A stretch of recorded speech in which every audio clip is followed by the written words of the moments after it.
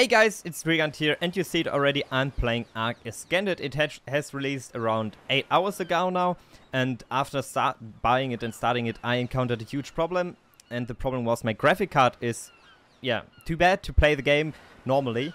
I have a GTX 1060, and I realized it's way too bad to play the game normally. But now I have tested around a little bit, some different settings, and I have now some settings that are okay. They are not good. You see, the graphics are okayish, but they are not good. But I think many of you will encounter this problem. Probably not as hard as I do, since I have a very, very bad graphic card, and I would assume that most of you will have at least a little bit better graphic card than I do. But I'm gonna show you the settings now that I'm using right now. And two side notes before I start with the video. Obviously, the video is getting recorded and rendered and uploaded on YouTube, so the resolution here, the quality will be a bit weaker than it's in reality for me, so make sure to notice that. And also, if you have the option, you should play on a server, since on a normal single player world you will have to play on your own world, and this will also cause your PC to lose some frames while playing. So on a single player world you will definitely have to put the settings on the graphics a little bit lower than you do on a server. So let's go into video settings here. And first of all, these RTX settings, you have this if you have an RTX graphic card. I have a GTX, so I don't have these options here. If you have an RTX, you can use them, and you definitely should turn them on, since they are making a huge difference in your quality that you can play with.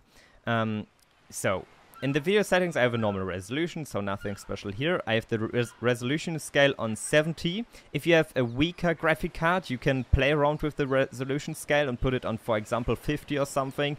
Then you will definitely gain some frames from that. Besides that, I have most of the settings on low.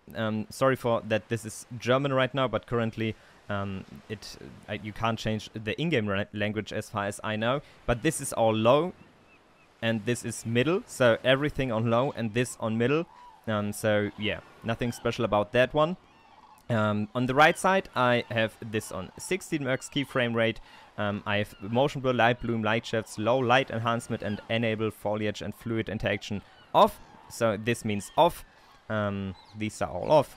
These are all on. These are all on the lowest settings, and so this is basically just all on the lowest settings, except this one here, but this is not important at all. And also the foot particles are off.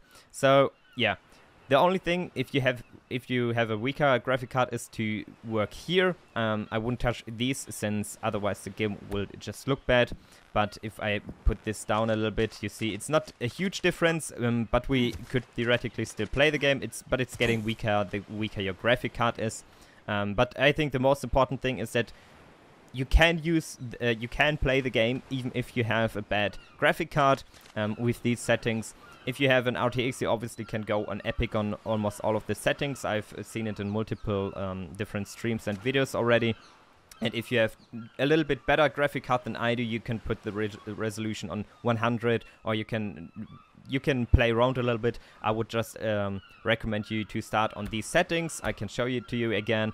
And if you have a better graphic card, just work your way up here, and you can test around, put the textures on high, put post-processing on high, and then you can just test around what the best graphic cards, especially for you.